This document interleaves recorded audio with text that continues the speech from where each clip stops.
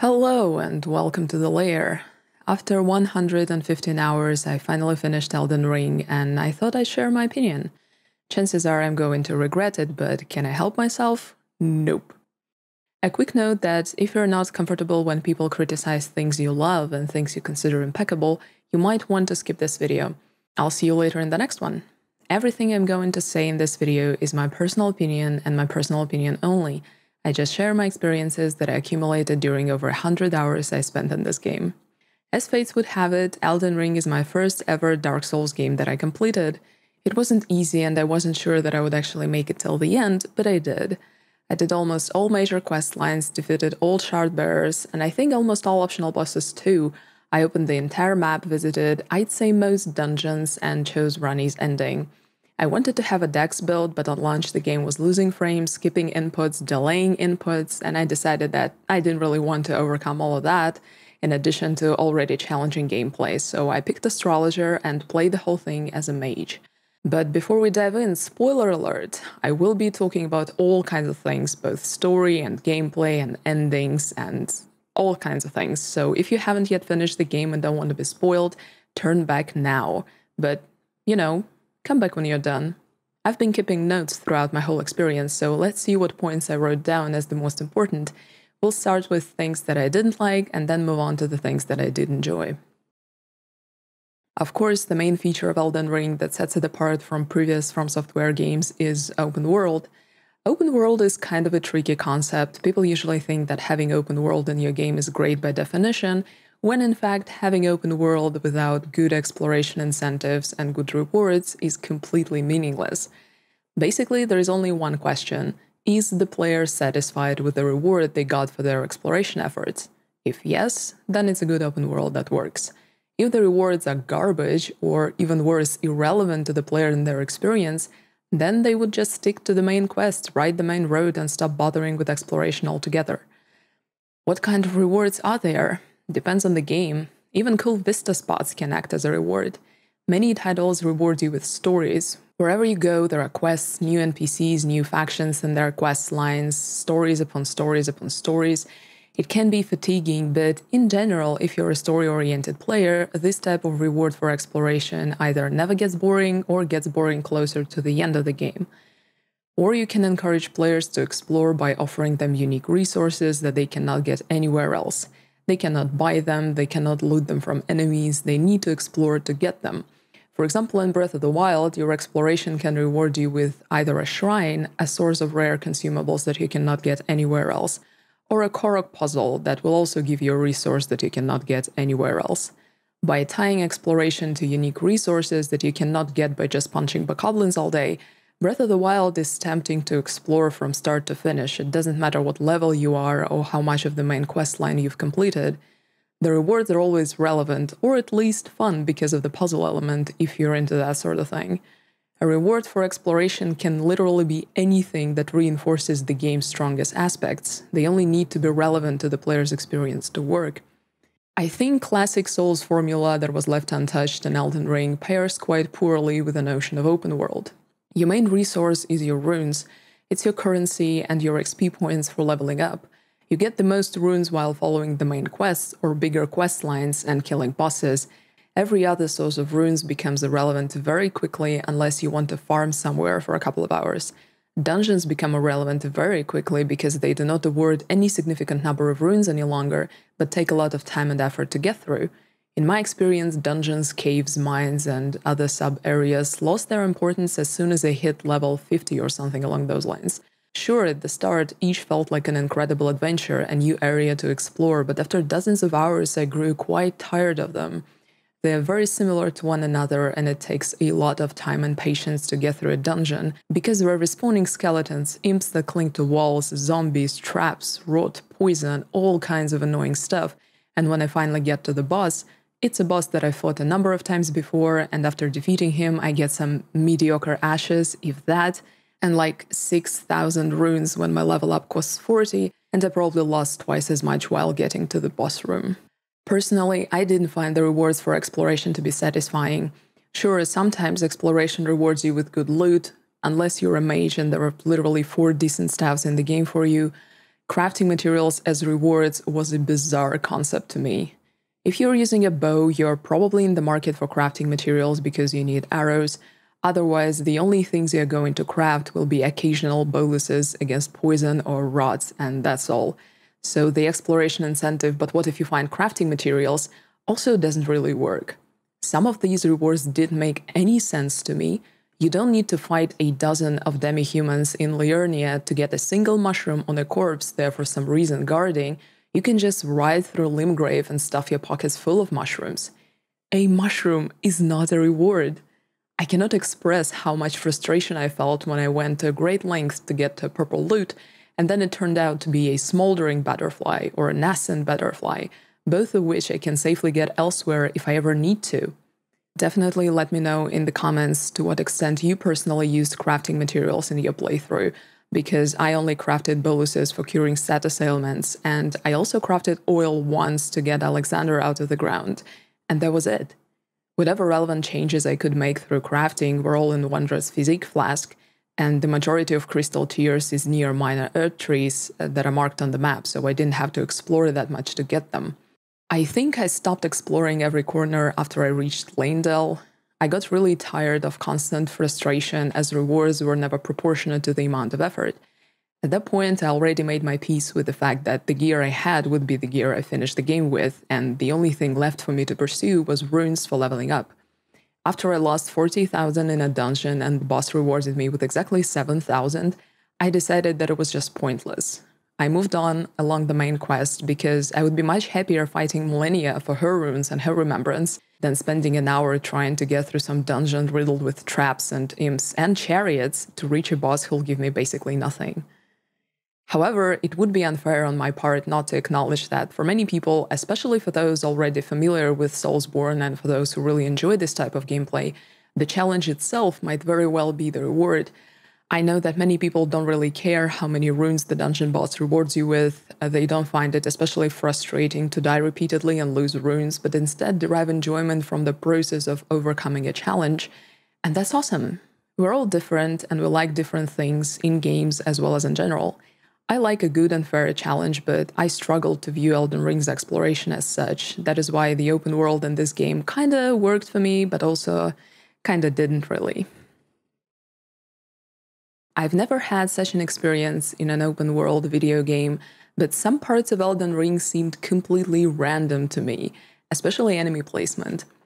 I know that open world is hard to fill with diverse enemies and bosses, but that's not my point. I distinctly remember rising through mountaintops of the giants to the fire giant boss fight, seeing the most random assortment of enemies around. Spider hands, otherwise absent from this specific area, dogs and giant ravens that I hadn't seen at all while exploring the rest of the mountaintops. It felt like there were no ideas what to fill this part of the map with, so it was filled with whatever. T-Rex dogs and giant ravens are omnipresent and just reskinned. There is your scarlet rock dogs and ravens, your bloody dogs and ravens, and now apparently frostbite-inducing dogs and ravens. Spider hands that I thought were specific to Carrier Manor and mage-themed location in general showed up in the capital sewers, and I thought, okay, apparently they're not magic-related, they live in the sewers too, and I was fine with it. Why did they show up on the mountaintops and in this specific area just before the fire giant? Now, I completely understand that you cannot just fill the giant open world with completely unique enemies and they're bound to repeat. I'm fine with that, there is nothing wrong with that. It's just that the coherence in some areas was completely lost on me. I arrived at mountaintops of the giants and met Zamor warriors in Zamor ruins. Those guys were new and they were tough, and I was like, woof, these guys obviously inhabit this area, so the journey will be quite difficult. And then I never saw them ever again. That was just so bizarre to me. Of all the enemies, I expected them to fight giants near the Fire Giant Arena because that's kind of their lore. The same goes for bosses that become common enemies and common enemies that sometimes become bosses. Leonine Misbegotten is either a boss or just a regular enemy. Crucible Knight is either a boss or a regular enemy. Dungeons have a rotation of bosses, and while I'm not saying make every dungeon have a unique boss, probably it might have been a good idea to make fewer dungeons so one wouldn't have to fight the Erdtree watchdogs 5 times with such variations as, and now there are 2 of them, or now they're smaller and just inhabit the dungeon like regular enemies. The double boss fight with the Crucible Knight and the Leonine Misbegotten at Redmane Castle puzzles me to this day. Why are they there? Why were they paired up? Literally the weirdest pairing in the game. I don't even think you ever encounter them in the same area. It felt like there wasn't any plan for Redmane Castle apart from the festival, so they decided to throw in a random boss fight with two most random enemies promoted to bosses. Oh yeah, and Godskins. I call them placeholder bosses. These guys are the most random enemies that show up whenever a boss fight is necessary in the game. Their lore is pretty awesome. Their Glowmite queen was an Empyrean chosen by the Two Fingers. The apostles served destined death and wielded God-slaying black flame until they were defeated by Malakath and lost their power. And Godskin nobles are the most ancient apostles. I thought they were significant enough to be placed somewhere specifically, but instead, they're all over the place. One noble is on the bridge leading to the Divine Tower of Liurnia, another one is in Volcano Manor for some reason, one apostle is in the Windmill Village of all places, and also at the basement of the Divine Tower of Caelid. I would have assumed they just guard Divine Towers, but that was not the case because all the other towers didn't have any Godskins guarding them. And then there is not one but two double boss fights with both noble and apostle, one of them in a dungeon and another one, again, of all places, in Farum Azula in the walking distance from Malakath, who is supposed to be their grave enemy. The main quest also suffers from losing the direction and becoming somewhat random after Melina ignites the Earth Tree. I got teleported to Farum Azula with zero sense of purpose. What am I supposed to do here? Why did I warp? I went back to see if the state of the world changed, and it didn't. I asked around, and nobody was concerned with the burning Earth Tree that much, and no one was moving anywhere. So I had to follow the video game logic and just scout Farum Azula with no sense of purpose or direction. When I reached Malakath and defeated him, completely unsure why I had to do that and what we were fighting for, he was like, "To kill what?" And I almost screamed, "I don't know, Malakath. I don't even know why I'm here and why I had to fight you. I have no clue." I hope I managed to convey my point. The lack of consistency and coherence bothered me more than anything else. I was constantly asking myself, why is this here? Again, I want to emphasize that my problem is not that there aren't enough unique enemies, Elden Ring has plenty of them, it's that their placement was often unexpected to me in a way that seemed random and broke immersion. I'm a story-driven player. I can put up with all kinds of flaws if the lore and the story are interesting enough. And in Elden Ring, this is totally the case. However, it's an absolute nightmare to follow some bigger quest lines because NPCs migrate into most unexpected places and have a bunch of obscure prerequisites for you to fulfill before they give you any info. The usual Soulsborne formula for side quests also pairs quite poorly with the notion of open world, because now you have no clue where your NPC went and what triggers them to progress along their story. Sometimes they tell you, most of the time they don't. Some of them kind of move along your main quest, and that would be a good thing, but the problem is that you might not trigger them to move at the same time that you move, and you would be out of sync. Ranni's questline is probably the easiest to follow because it is constructed very much like a traditional questline in an ordinary open-world RPG game. You have your hub location, 3 sisters, and 2 NPCs there that never change places, Ranni and Celibus. You also have EG, and he never changes place. You always know where to find them to get an update or some sense of direction. Blythe is the only character from this questline that moves around, but he always tells you where he's going to. The fact that half the time he doesn't actually show up there is another matter. Ranni and EG serve as narrators, and Blythe leads you forward up to a certain point. Since you're not running around in the open world for the most part of this quest, but instead explore a much more linear underground, it's much easier to progress, follow the narrative, and at the same time feel like there is a coherent story that you're actually a part of.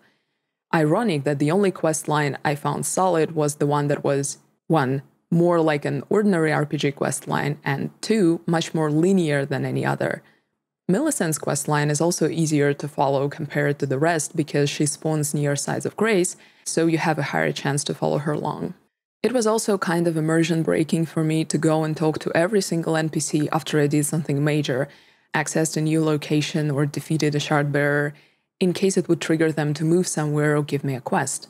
I thought, well, I just did that, might be a trigger for someone, and then went around talking to people because I didn't want to miss any quests. Of course I missed some.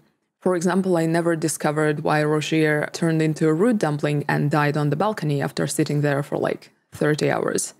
Turned out I didn't touch the bloodstain somewhere below Stormvale Castle. You might say that I should have explored better, but I was there. I killed the tree spirit and all, but then I immediately turned left and looked at Godwin's creepy face from there, and the bloodstain was somewhere to the right, I just didn't notice it. Fia's quest was hard to progress because for me it was buggy and I had to rest at the Grace like 3 or 4 times before it triggered Fia's new dialogue. With Brother Corin, I was completely out of sync. He left the roundtable hold and just disappeared. I couldn't find him anywhere, even though he told me that he was going to meet Goldmask. But he wasn't there for some reason. I eventually found him on Altos Plateau after I completed the mountaintops, and I had to follow the wiki to progress his questline because he teleported to the places I already fully explored and had no reason to return to. I was really disappointed that the questline progression was not really adapted to the notion of open world. NPCs talk like fortune cookies and just zip-zap around, and when you find them, they tell you ... because you didn't fulfill some unknown condition for their quest to move on. I'm still frustrated about Raya's questline. It was the one that interested me a great deal. I found her in Liurnia, got the invitation, joined the Volcano Manor, and she was there. And then she just vanished. I thought she'd probably return once I finished the questline, but nope.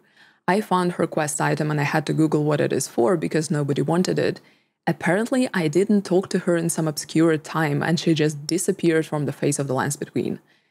I feel like skipping quests or butchering their progression was my fault, in the sense that sometimes the game just sucked me in and I forgot to go and talk to every single NPC after every big sneeze.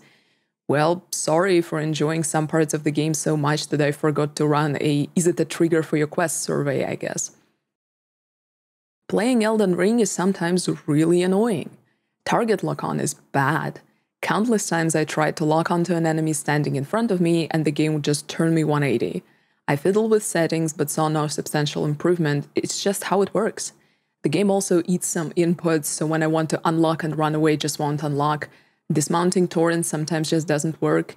Platforming in Elden Ring very often goes sideways because Torrent's hooves are smothered in butter and he slides after landing.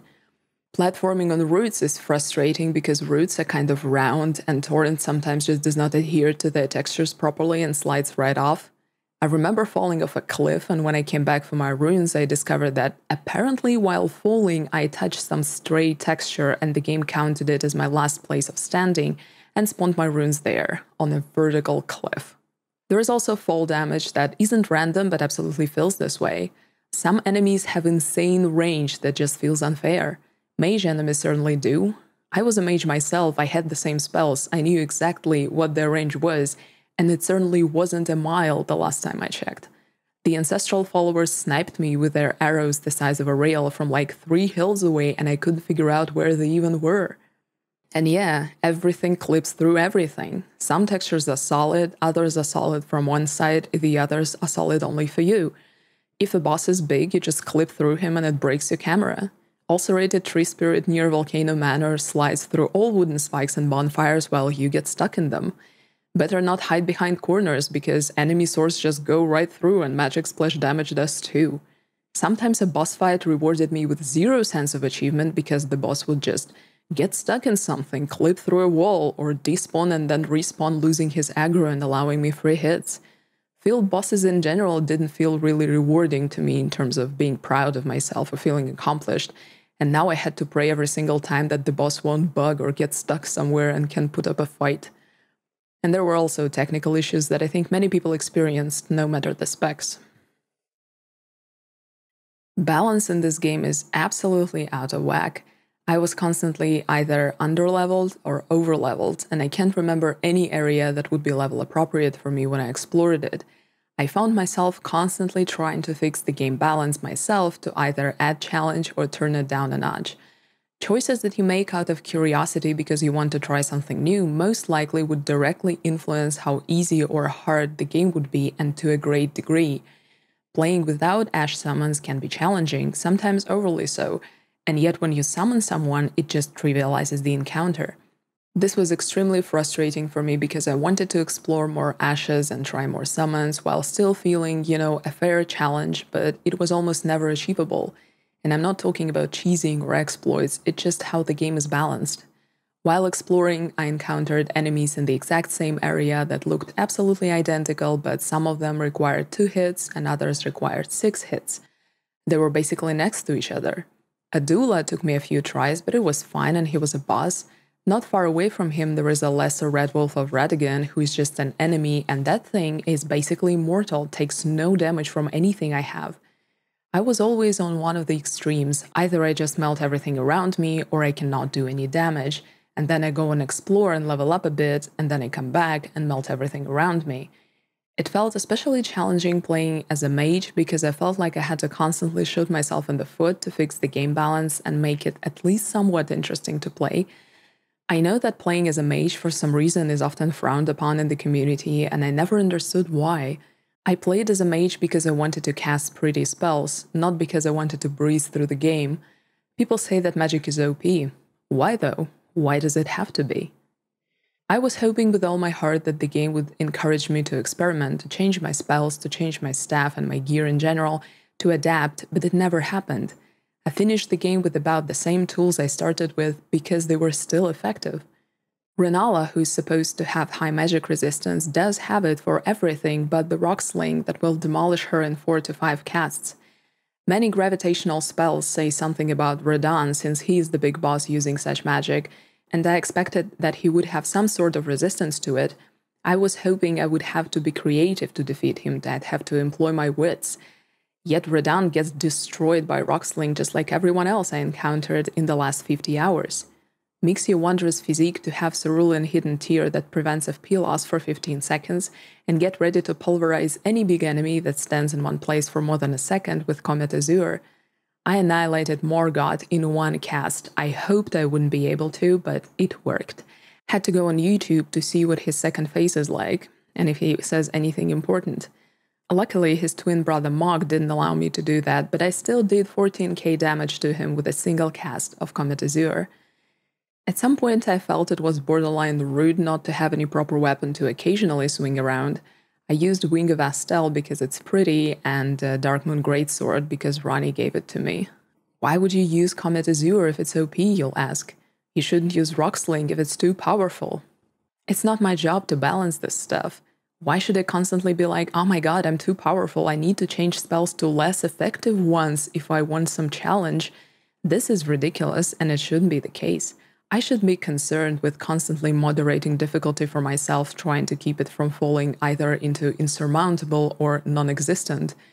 I'm not using exploits, I'm not cheesing. These are the strategies the game lets you choose, and their balance is questionable, to put it mildly.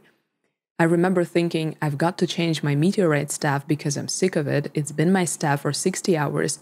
It's still very effective, and it probably will be till the end of the game. I changed my gear not because I progressed enough to find something more powerful, but because I got sick of it and just wanted new stuff. That was a sad open-world RPG experience. And now, when you've probably lost all hope for positivity, let me tell you what I actually liked about Elden Ring. I told you there was something, otherwise I wouldn't have spent 115 hours in it, would I? I remember thinking, even if the rest of Elden Ring is bad, I won't be able to hate this game because Ranni's quest was so awesome. You know, I just want the video game to have characters that I can care for and sympathize with, and Ranni's quest provided me with just that.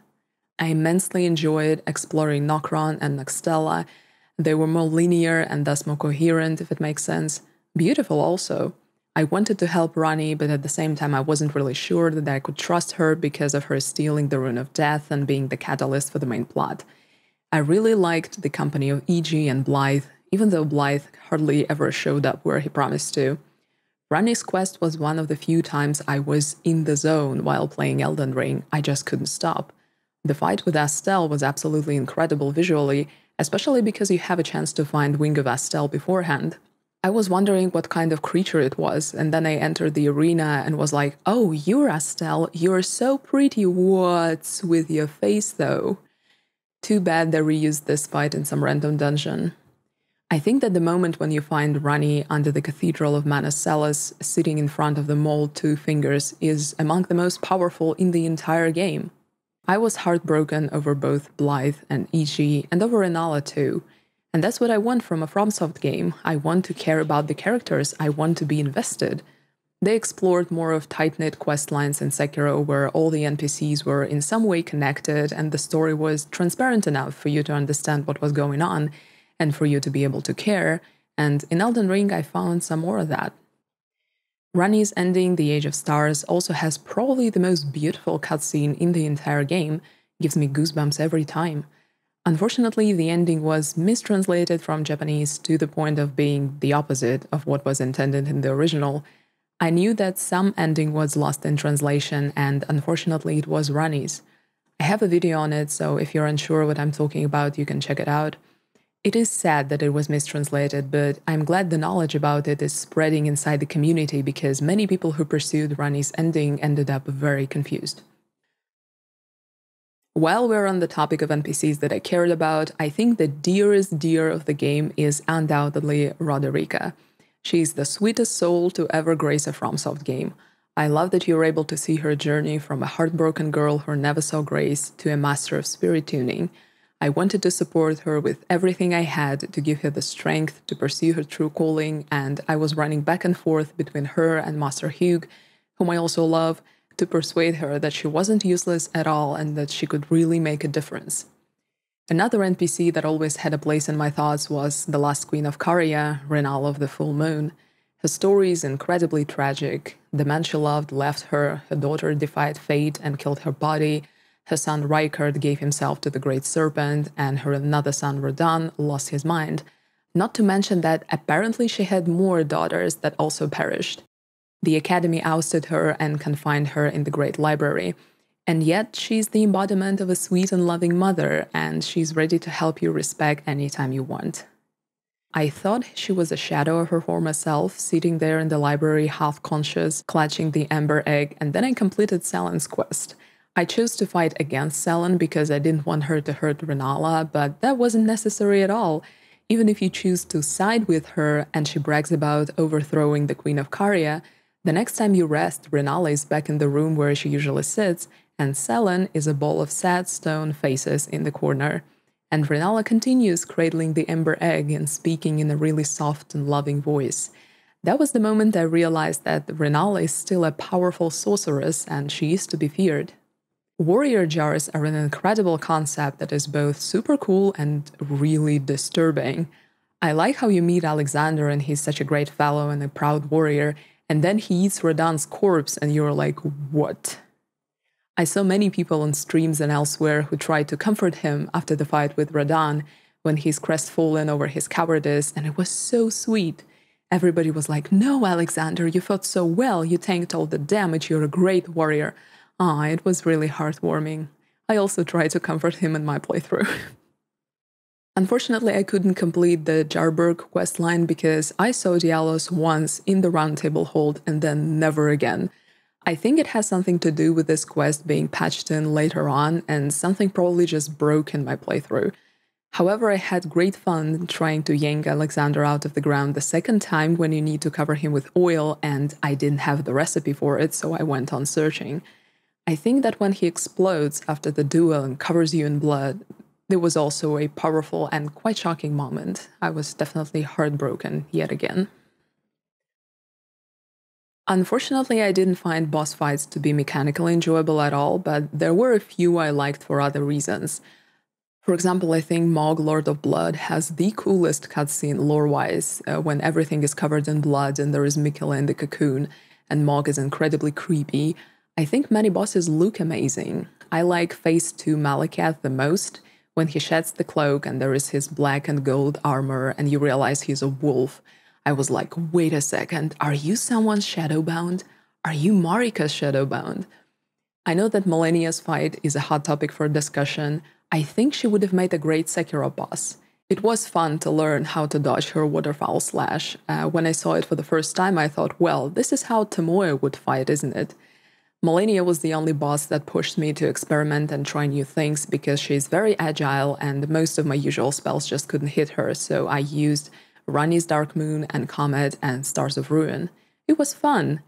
Phase 2 wasn't as fun to me because it was too beautiful and it was hard to see what was going on. That was my problem with a lot of boss fights. Because of all the pretty colors and shimmering and glimmering and particles, it's often hard to see what's going on. Malenia Phase 2 is like that because of all the butterflies.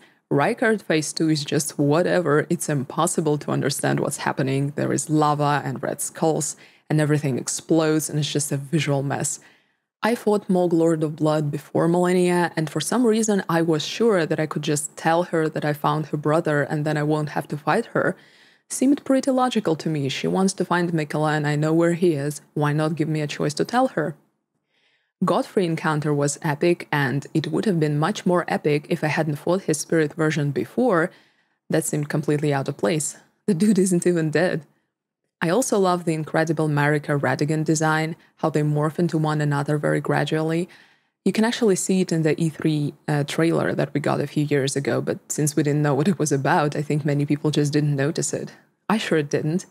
I was somewhat disappointed that they didn't really utilize their duality apart from the boss fight cutscene.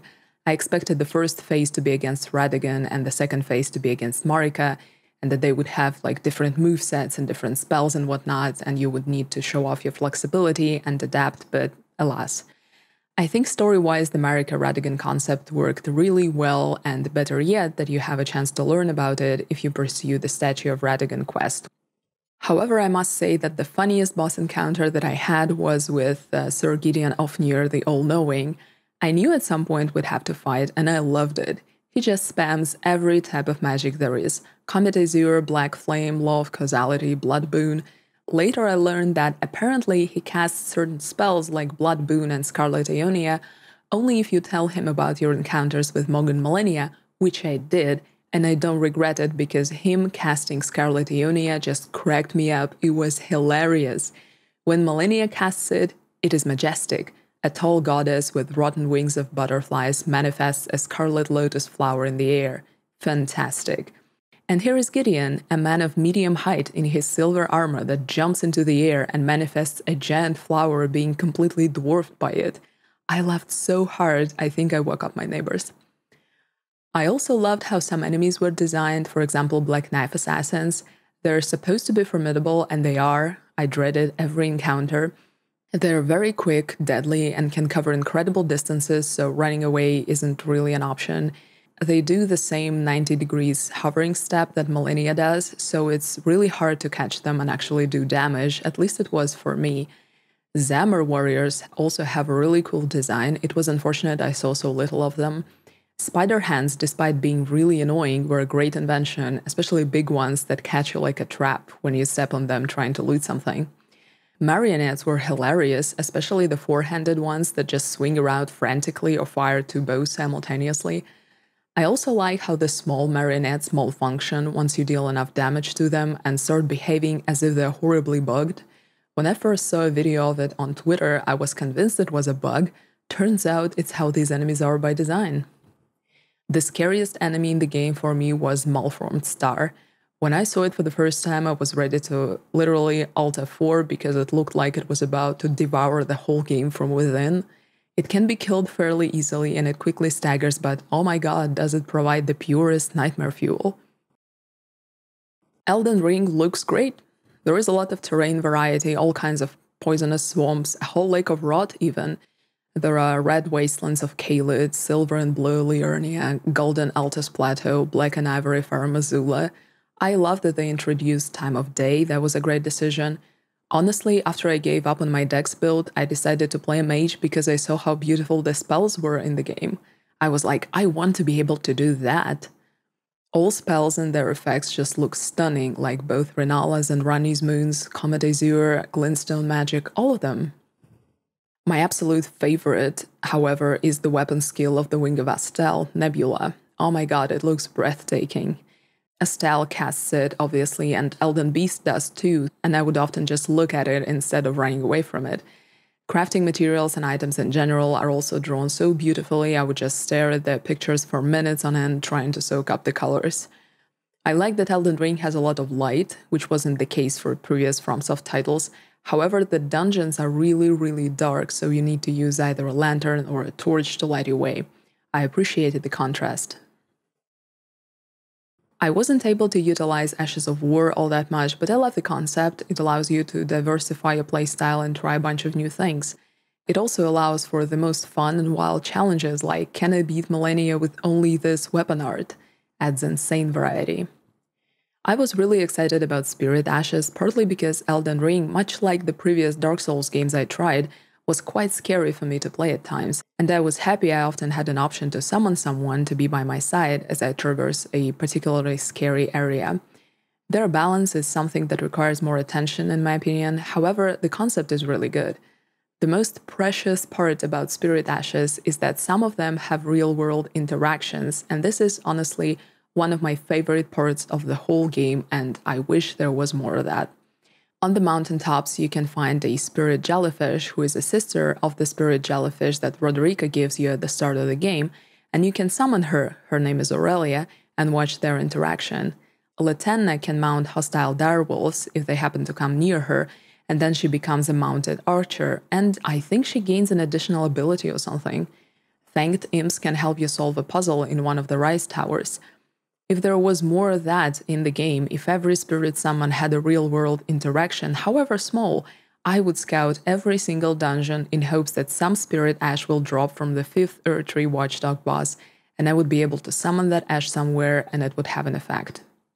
I personally used Banished Knight Oleg most of the time and switched to Black Knife Tish in the endgame. I believe Tish is the only viable spirit ash for Millennia fight because she moves around a lot and it's hard for Millennia to catch her and heal off of her. She also does pretty good damage. Mimic Tear, although an interesting concept, wasn't really all that useful to me. I imagine it being handy for other builds. Early game exploration was really fun. Weeping Peninsula was kind of weird, there weren't a lot of interesting places, but Limgrave was a sweet first area for such a big open world game. Liurnia of the Lakes is definitely my most favorite area. It's really tight, there is a lot of story-relevant places like Albinoric Village, Moonlight Altar, Carrier Manor, Three Sisters, and of course the Academy of Rea Lucaria. Probably my favorite sub-area in the whole game because it was not architecturally suffocating to explore like Lendal or Halig Tree. It's on the smaller and sweeter side where you can actually get your bearings and have a sense of direction. I find Liurnia as a whole to be beautiful and rewarding when it comes to exploration. There aren't as many open spaces as some other major areas have. It's packed with all sorts of different terrain and hard-to-reach places. It's not as tedious to explore as Caelid's wastelands, and there you actually have some downtime to take in the views and the atmosphere without enemies constantly ripping your guts out.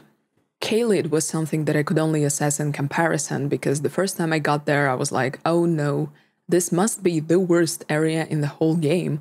And then I experienced the likes of Subterranean Shunning Grounds in Leyndell and Halig Tree, and then I was like, you know, Caelid was pretty cool. I think I'll take my whole family there on our next vacation. Voice actors in Elden Ring were just top-notch. It was incredibly refreshing to hear such accent variety, really warmed my heart. My favorites were Amy Theon Edwards, who voiced Ranni, Anthony Howell, the voice of Morgoth and Margit, of course, Pippa Bennett-Warner, who voiced Millennia, I wish she had more lines, Helen Monks, the voice of Roderica, Scott Arthur, who voiced Blythe, Simon Gregor did an amazing job voicing Rykard. That performance was disturbing in the way that really suited the character, and of course Joe McGunn, who voiced Sir Gideon Ofnir the All-Knowing. Sorry if I butchered any names, I didn't mean to. I thought it would be fun to share some of my favorite lines from the game. Foolish ambitions is kind of a meme at this point, I know. Here is my most favorite one. Foul trespasser. Send word far and wide.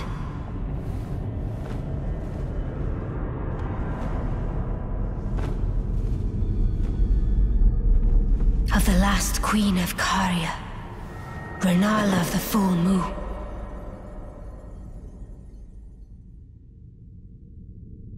And the majesty of the night she conjureth.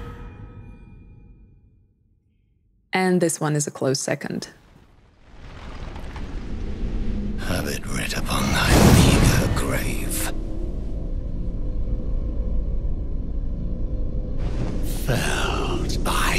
King Morgoth, last of all kings. Let me know in the comments which line from the game turned out to be most memorable for you. I am Melania, Blade of... FromSoft has a very passionate community. I see a great number of people creating incredible art, posting the most hilarious memes and their funny PvP encounters, supporting new players who never played any FromSoft game before, and just a lot of people having a blast with Elden Ring. And that's awesome.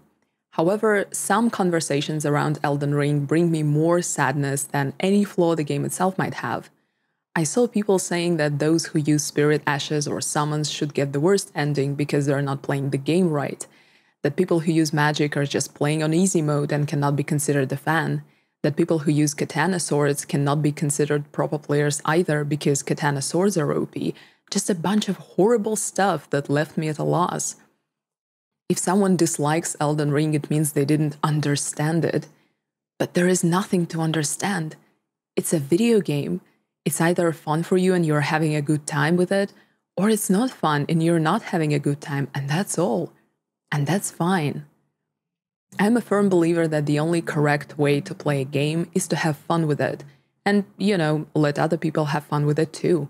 If you're having fun, you're playing the game right. It doesn't matter if you use Spirit Ashes or not, if you're using spells or Moonveil or Comet Azure or whatever. The only thing that matters is if you're having a good time or not. If someone likes to challenge themselves and wants to complete the game without Spirit Ashes, fast travel, no torch or torch only, they're welcome to do so. It's their experience and they're free to shape it however they want. I don't know where this attitude comes from. If you love the game, don't you want more people to enjoy it and give it attention? I also feel like nuanced conversations are banned most of the time. You're allowed to either love Elden Ring unconditionally and then people accept you, or you're a hater and people hate you. You cannot say things like, I love the game but this and that were the things that I didn't like, because then you're a hater. This is bizarre to me. I try to always be critical to the media I consume. I analyze things a lot to see how they compare to my previous experience. I love hearing what people have to say about the games I enjoy, both negative and positive things, because no one's opinion is going to change my own, If someone tells me that they don't like Sekiro or Hollow Knight or Hades because of such and such reason, it won't change the fact that I love those games, not in the slightest. But it will give me a valuable perspective on how different things work for different people and how other players might not enjoy the things that I enjoy. These conversations are very productive, while the dichotomy either love it or hate it leads to stagnation. I wonder if this is a byproduct of sunk cost fallacy that is unavoidable when the subject of the matter is such a long-anticipated release. So here you have it, my super lengthy and, as I imagine, incredibly unpopular opinion. I hoped Elden Ring would be different the way Sekiro was different. Mind you, I didn't want it to be like Sekiro, I wanted it to be different how Sekiro was different from other Soulsborne titles.